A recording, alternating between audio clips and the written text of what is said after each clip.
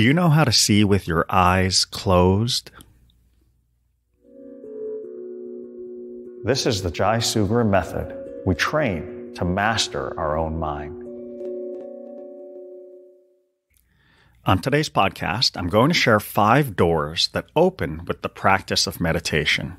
These are levels in our consciousness. By doors, think of 5 worlds, or 5 ways of perceiving, or even 5 realms. Meditation is the culminating practice of my life up to this point, and I'm very enthusiastic to share it with you. I became a seeker early on in life. As a young fella, I kept simply asking question after question. And all of that inquiry brought me to new unfoldings within myself, stage by stage, step by step, breath by breath, to the ultimate life practice of meditation. At age 13, I had a major awakening throughout my whole being when I started learning about my body and its ability to adapt to stress. I had already lived in 3 different countries and 6 different cities. It's a mind job for a young kid because moving to new places radically shifts the cultural operating system of one's mind. I was tripping early on because new places have their ways of doing things and unique adaptive responses were called for on my part in each new location. Around the time I hit puberty, I became fascinated by how change occurs and how we can alter our destiny by focusing on the direction we wish to move in. This was because I transformed from a skinny Indian boy with a C+ GPA into a wiry, muscled scholar athlete in only 1 year. At this very young age, I started to experiment more and more, mainly with my body and later with my mind. I have never stopped.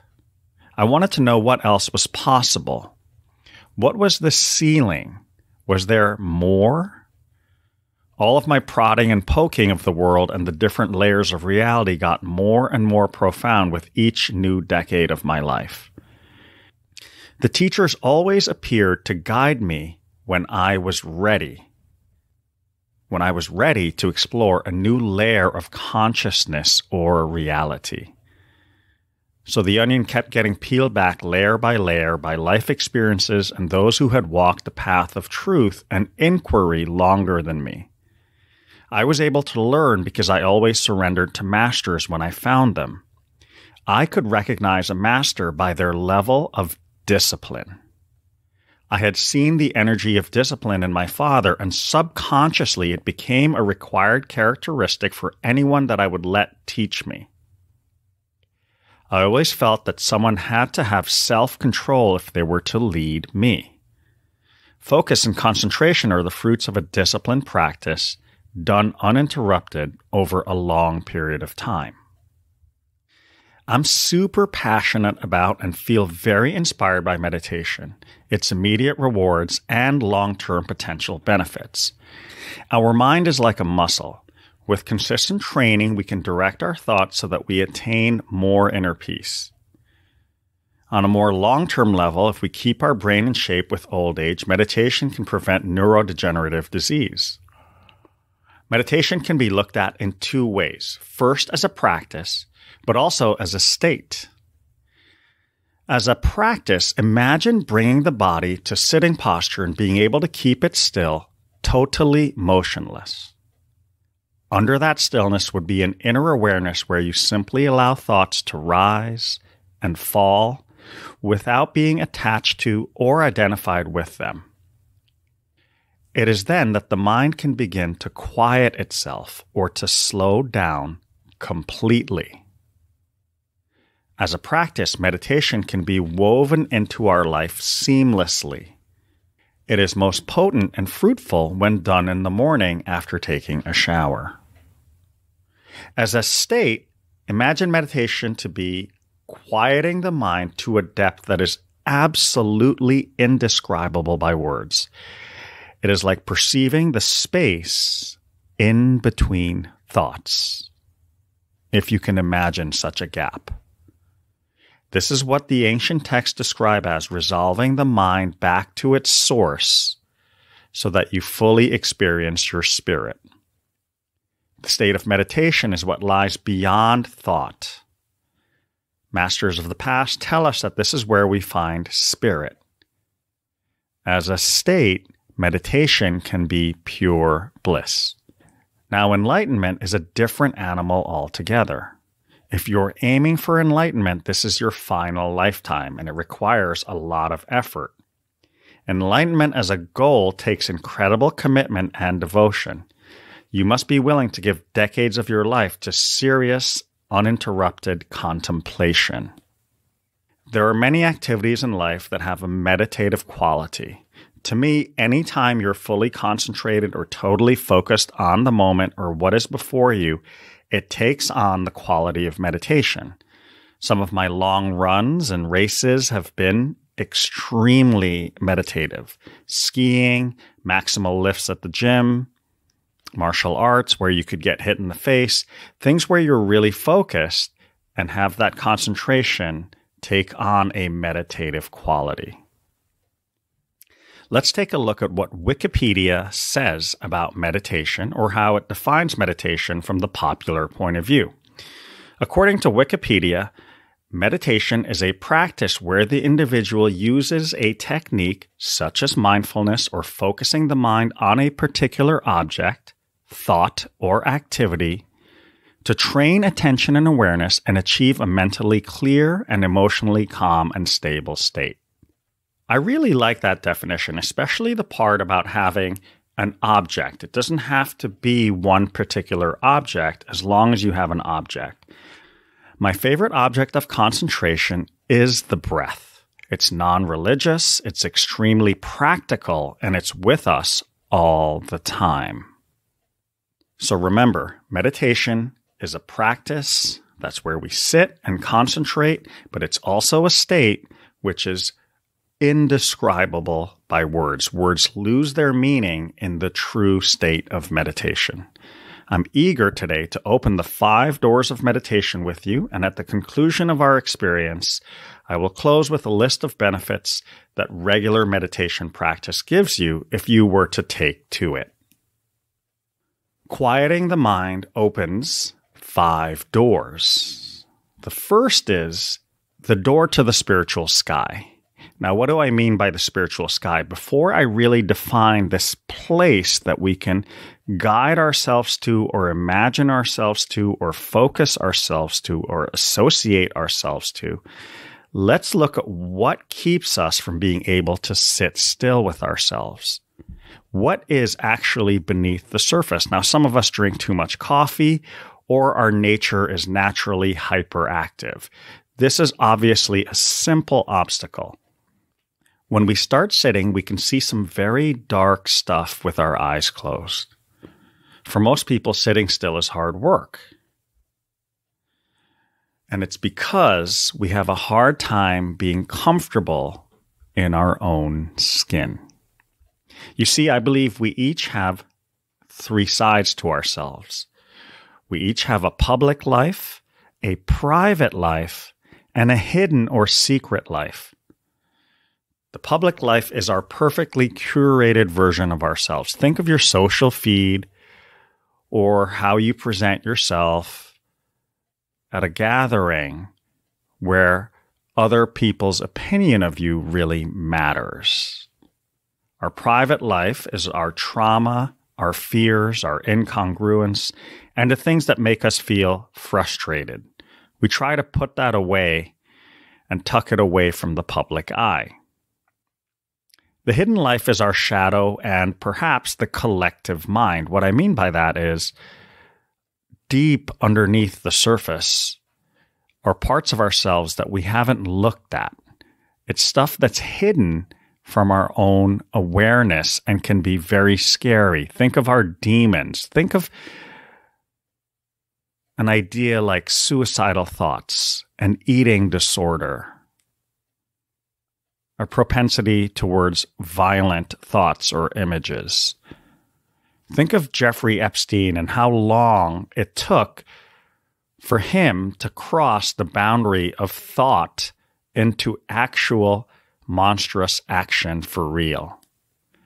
How early in life did he start having seedy thoughts before acting on them? And where does monstrosity like that come from? Now, if we sit with ourselves, many of us would be in jail if all of our thoughts were actually broadcasting on a public channel that everyone could see. The hate, for example, that people expressed over Donald Trump, even after the election, the vitriol, the anger, the rage that was inside of people.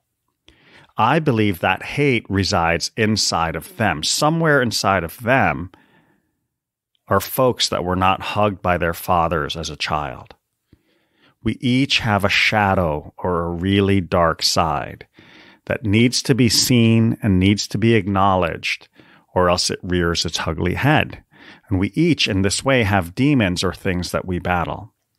I met a young woman once who had an incestuous relationship with her own biological father and got pregnant from the experience. The intensity of such an experience made it hard for her to even look in the mirror honestly at herself. The shame she felt needed a lot of focus and cleaning. It was hidden deep down inside of her. On my own journey, I've met a lot of people who struggle with alcoholism and feel that it's in their DNA and has been handed down through their family lineage. And some of the most influential people I've met over the years, including billionaires and celebrities, some of the people we admire most, behind closed doors, when the lights go down, they were actually very sad, lonely, and insecure people. Some of the most desperate people you could ever imagine. This is why sometimes we will see inspiring figures like Anthony Bourdain take their own lives.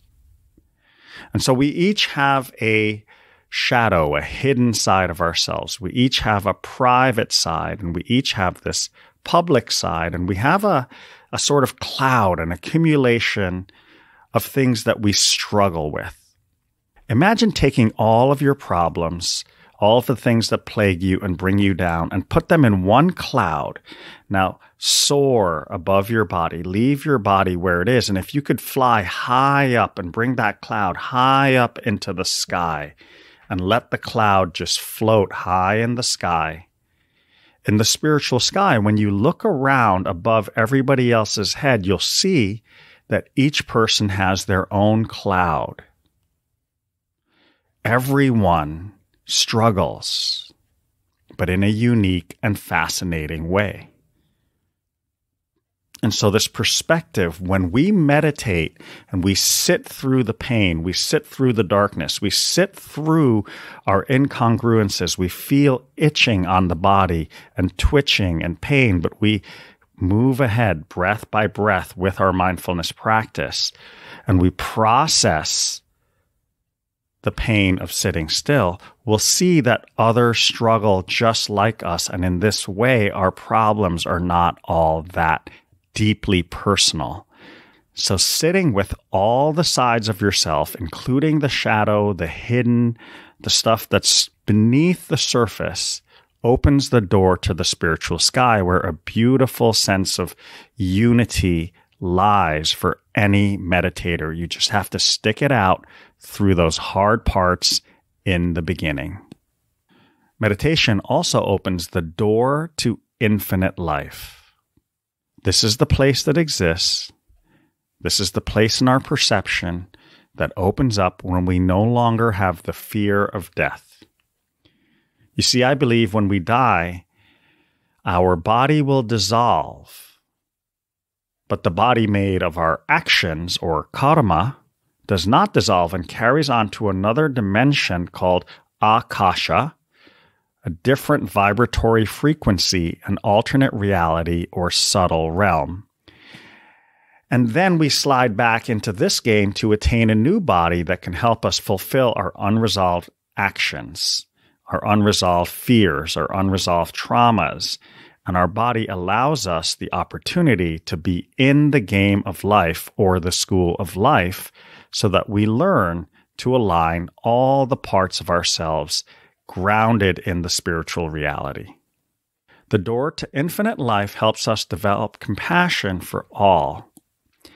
When we are very fortunate and stick through the good practices and the bad practices, the practices that agitate us and the practices that give us bliss, and we attain a consistency one day, similar to having a runner's high or a yoga high, one day we resolve the mind back to its source and calm it to the point where we experience a meta position. We get in touch with the I am Brahman mantra, the I am God mantra, beyond the ego. If we step beyond the sense of I or sense of ego, we see that the spiritual experience is the same for all living beings, that underneath body, underneath mind is spirit, and we develop a compassion for all of life. This is to understand the concept of great spirit or cosmic consciousness. Infinite life, or the door to infinite life, would imply that every action matters now. What I do now will have a boomerang effect. It will come right back to me. There was this time a few years ago on a cold winter day in the middle of February when I was walking to see a client at 6 a.m. and I saw a large rat stuck in a giant glue trap on the sidewalk. You see, it had escaped the garbage chute and was running away, but became exhausted and had almost freed itself from the glue trap. And it was shrieking and yearning to live. Its will to live was strong, but its energy was becoming exhausted, and the amount of suffering in the air as it was shrieking at the top of its lungs was so excruciating. It stopped me in my tracks, and it made me wonder very deeply. As I tried to help the rat, there was a sense of risk. Like if it became free, its energy started to turn towards me, and it could have bit me, and it may have been a rabid rat. So I just stood there. After trying to help, I backed off and just looked at the rat, and it made me explore my teaching on a very deep circular level. I began to wonder,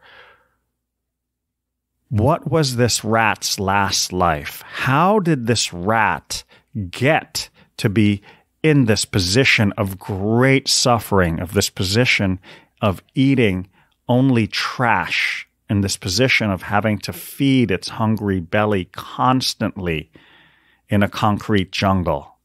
I began to wonder at the causes for this rat's birth. And it's something that stuck with me for a really long time, and it's embedded in my memory, and it inspires my practice, and it inspires my memory of who I am from the times that I've been lucky enough to slow down my mind and experience the door to infinite life.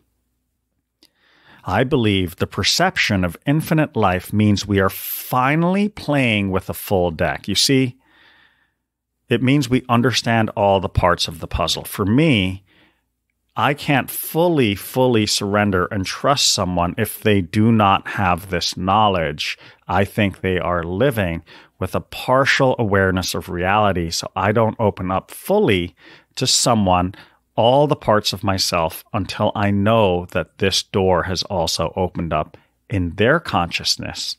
It means we're literally running with an updated operating system.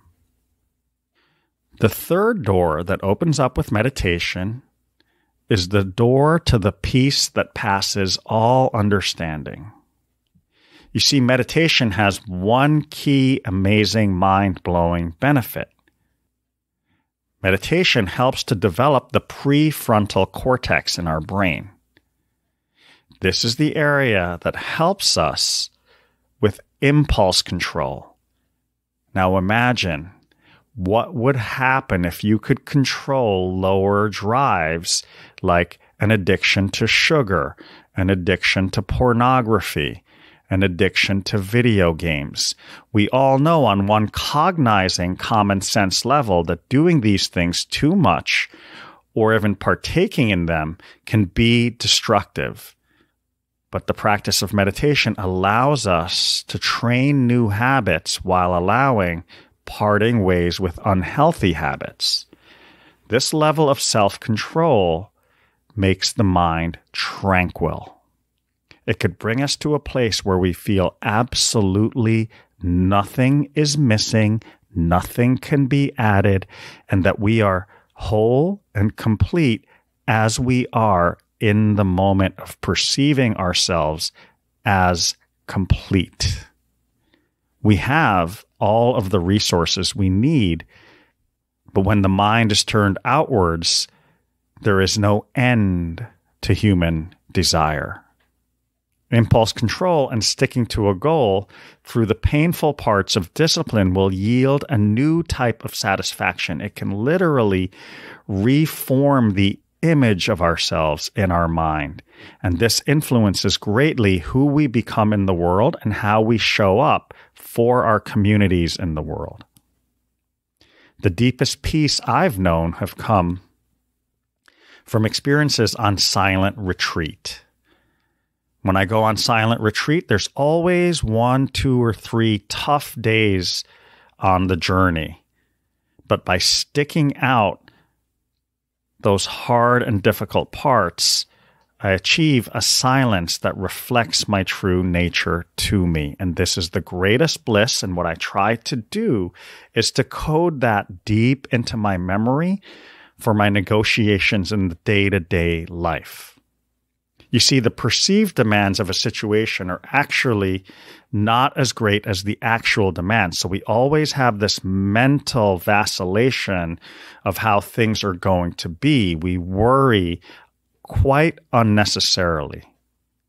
With awareness, we learn to hang the correct frame around social situations so as to downregulate stress and attain that deep peace that passes all understanding. If this door opens up for you in your practice, code it way down in the subtle body so that you can adjust yourself in relationship to reality by calling on this resource at a time that would ordinarily stress you out. The fourth door that opens with meditation is the door to interpreting totems or symbols. I want to tell you a story by a shaman named Hashuma. He shared a vision of our ancestors, the first primates that stood up, that started to look for meaning and understanding. Now imagine this, a long time ago in our ancestral past, perhaps through war or an accident, our ancestors saw a body laying and started to investigate this body that once had life. And they are seeing it stiff in a state of rigor mortis, heavy, bound to the earth, and wondering where the animating force has gone. And so perhaps they opened the body up, focusing on the center of the body and looking at it in terms of 3 boxes. The limbs are distal. The highway is the spine. So they were looking on these 3 boxes. So in the lower region, the pelvic region and the abdomen, they use the symbol of the snake. The snake has a side-to-side energy, similar to digestion, and it can rise through the central channel. Perhaps this could be a rudimentary expression of the first chakra system. These are maps that represent realities. And maps don't always match the territory, but they help us navigate the space. Now, in the area at the chest, our ancestors placed the image of the large cat, the jaguar, the tiger, a large jungle cat. Think of the lion-hearted. Think of courage. Think of the pulsating heartbeat of a warrior, the self-control, the calmness, the coiling of energy, the expression of energy. This is related to the heart, the pulsating, the beating heart. And for this, they used an animal without predator.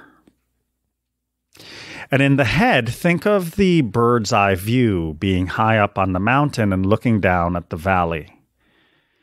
For this, our ancestors used the condor or the eagle, the one with wings spread wide and soaring, looking down to finer points.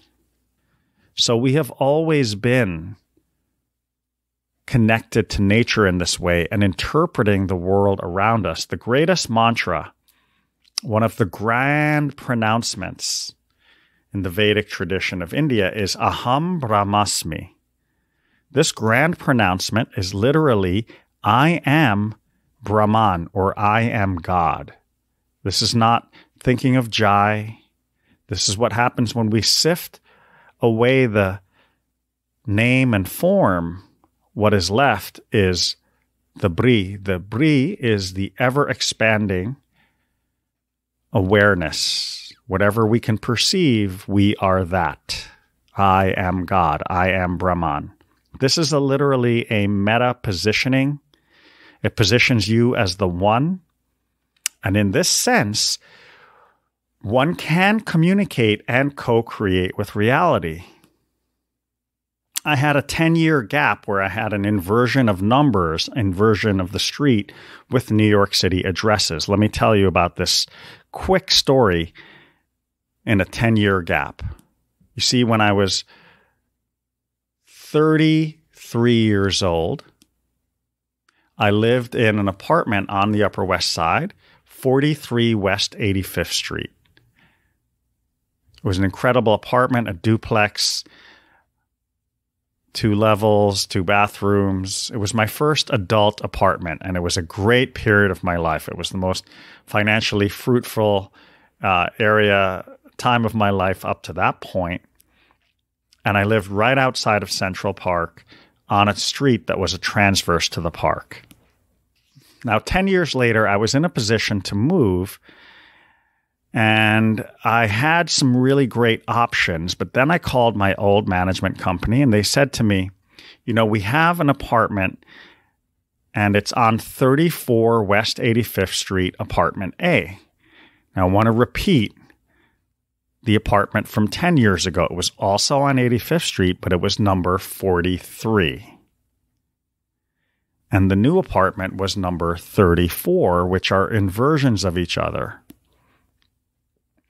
And I knew before I showed up that the apartment would be absolutely perfect and that I would get it and take it and live blissfully in joy, sitting on my couch and looking out the window and seeing number 43 right across from me on the opposite side of the street. And this was symbolic of my 10-year deepening spiritual journey, where I literally was able to transcend my mind and go to the other side. So the universe on the outside put me on the other side of the street. I was able to recognize the importance of these numbers inverting in a 10-year period and listen by following the signs. There are signs around us all the time. All we have to do is open our eyes and look at them. I can tell you story after story of signs, interpreting signs, and following the signs. But all I can say is when one meditates, the door to totems and symbols open up in a way that you can receive guidance from your own self in a higher dimension. It's about interpreting the clues and putting them in a useful, resourceful context. The 5th door that opens with meditation is the door in between dimensions, or the door to different timelines. You see, this is the ability to download information from other realms when you decide to walk different timelines. I study a text called the Yoga Sutras. And Book 4 of the Yoga Sutras, it's an ancient text written by Master Patanjali that we look for clues on how to do our spiritual practice and clues on how to train and direct our mind. And in the opening of Book 4, Master Patanjali talks about different varying ways to attain yogic accomplishments or meditative concentration. These are super perceptive powers, deep understandings, and they are very mystical. Now, he says, one can be born with yogic accomplishments, or they can arise through drugs, mantra, or intense spiritual practice or sadhana. You see, imagine being able to trade in a lousy habit for a resourceful habit. What if you were an alcoholic that parted ways with drinking? You would literally, over the next 10 years, become a completely different person. People that I know that are fortunate enough to have a near-death experience, and I've had 3, they always come back with incredible clarity and gratitude, crystal clear clarity about their purpose going forward. Each saint was once a sinner. The path to transformation starts with that first mindful sit. Meditation can heal the alcoholic or the murderer the same. We do not have to stay the same. With practice, we come to variable ways of perceiving and can choose to literally step into different timelines and become a transformed human being on all levels. Meditation is a capacity of mind that is available to everyone. So I hope in listening to these 5 doors that it sparks a sense of curiosity in you. I hope it sparks a willingness to experiment with the practice and to find ways that can help you attain more peace by taking contemplative practice. It is through reflection and understanding that we come to align all the parts of ourselves, including the seen and the unseen. I'd like to now share 12 benefits that come with regular meditation practice. Number 1, meditation is great for reducing stress. Just simply think of the power of slowing down and paying attention to your thought process and reducing the speed of your thoughts. This would have a catalytic effect on your capacity to become grounded in the present moment. Number 2, meditation is great for building up your prefrontal cortex. We talked about this already, but it's responsible for controlling your impulses and your personal level of self-discipline. Number 3, because of this, you can stick to your positive habits better with less wavering. Number 4, meditation will improve your performance at work, in sports, and in your relationships. Number 5, meditation makes you relaxed and happy in the moment right now. Number 6, meditation will improve your decision-making because you are more relaxed. Number 7, meditation is good for your brain health. MRI and fMRI studies look at the brains of monks, people who have normal brains, and cancer tumor brains. What they find out is that the health of the brain improves by how much it is used. By meditating, we strengthen the structures of the brain. Training it is literally making it stronger. Number 8, when you meditate, you reduce the level of brain degeneration with age. You reduce things like memory loss because you are using many parts of your brain. This prevents Alzheimer's disease. Number 9, meditation moderates the production of cortisol, the primary stress hormone in the body that has a catabolic or breakdown effect. 10, meditation lowers your blood pressure. Number 11, meditation helps with pain control. We see this with people who practice Wim Hof breathing and cold training therapy. They often find that they have a greater capacity or threshold for pain when they really focus their minds and focus on their breathing. Number 12, meditation will improve your love life. With increased awareness comes more creativity, more compassion, and variable ways of perceiving that when applied to the art of togetherness can really turn up the volume on all levels. Thanks so much, guys, for tuning into the podcast today. It was my hope to show you the power in sticking with a practice that might be difficult and have its hard days and easy, fun days. It's my hope that you would take to some level of consistent sitting practice, because I believe the world is transforming at an incredible pace, and being positioned inside at this time allows for great intuitive decision making. If you enjoyed the podcast, you can support this work by being a contributor to my Patreon. Just go to patreon.com/Jai Sugrim. That's patreon.com/Jai Sugrim. You can find out more about my work and offerings on my website, jaisugrim.com. JAISUGRIM.com.